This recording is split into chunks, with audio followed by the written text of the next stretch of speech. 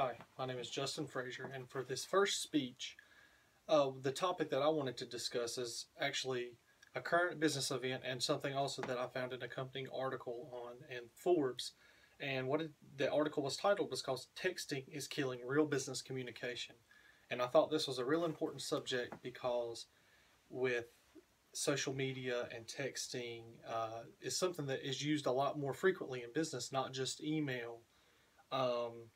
And so in the article, he went on to describe some things that he liked and did not like about using texting in business. And I wanted to go over that and some of my personal thoughts and kind of let you know what I thought. So in the article, an important statistic that he brought up was that 50 to 65% of communication in business is nonverbal through like emails and things like that.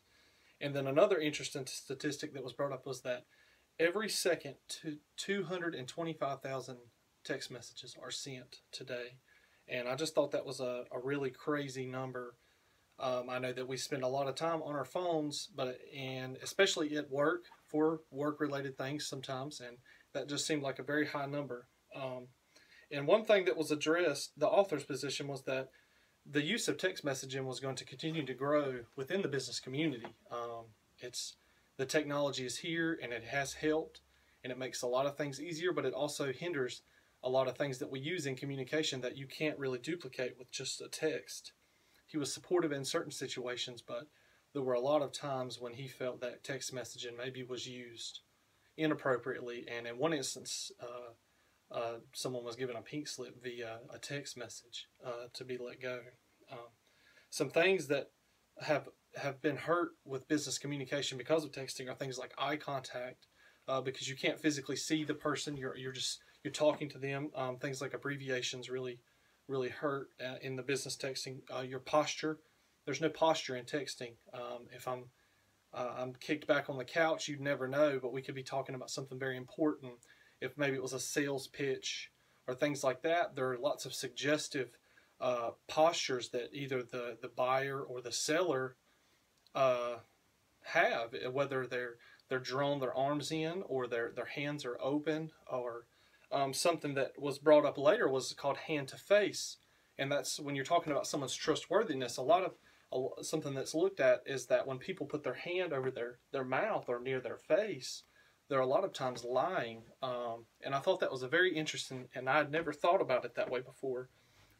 Things like facial expressions don't exist in text messages, which you may tell me I'm wrong because there are emojis now.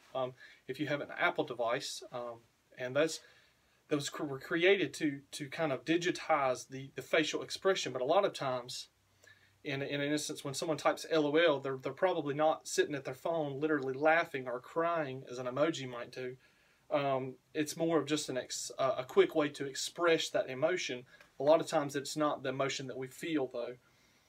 Things like body movements, like I'm moving my hands talking to you now. You can't see that in text messages. It's a good way to get your point across sometimes. It's something that I personally use a lot. And they used the term mirroring, and that was a new term to me, but that was actually being face to face with that person and being able to observe them, and vice versa, they observe you. So that was something that you lose in the text messaging. Again, the lack of nonverbal skills like the posture, the hand to the face, the emojis can't replace that, and that's something that's so important in business. If I'm trying to sell you a product, I can tell what type of things you're interested in or may not be interested in by the type of, if you cross your arms, you're closing me off, or if you draw your feet up under you while you're sitting at a table, may mean that you're withdrawn. And as I open you up during the conversation, you may open your arms out, you may unfold your hands, or any number of things. Then we talk about things that are the reason texting is good in business. Things for like setting up meetings, a quick, yes, I'm going to be there, no, I'm not, set a location.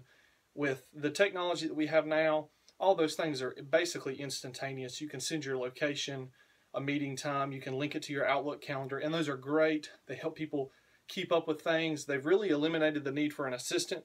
Your phone is basically your assistant now, so I think that's very, very important. And for general office responses, if you're talking within the group that you work with about a light topic, texting is great. Group chat is something that's used a lot. Where I work, we have a group chat that we keep open for lines of communication. So if you're thinking about something that you're not at our weekly meeting, but you're thinking about it, you can throw it in the group chat, and generally somebody will respond back to you. And it's a great way to keep things on the table that we'll review later on. And I think it's been a great way for us to continue to grow as a company. So I thought this was a very important topic. Texting is everywhere. Kids get phones before they're even in middle school now, and it's only going to continue to progress with things like Skype and online Intuit Go meetings and things like that, where technology really is the way, but there's just certain things that you can't replace, and that's why companies still have sales reps, even though they may have a website that you can go and buy from. If you're in a company and you need a vivid description, that's what that salesman is there to do. He's there to work you, the same as a car salesman, to persuade you to buy or to help you in your buying decisions. So I thought this was a really cool topic and something that I really wanted to speak on, and something that interacts with really all of us every day, especially in the working world. So again, my name is Justin, and this is How Texting is Killing Business Communication.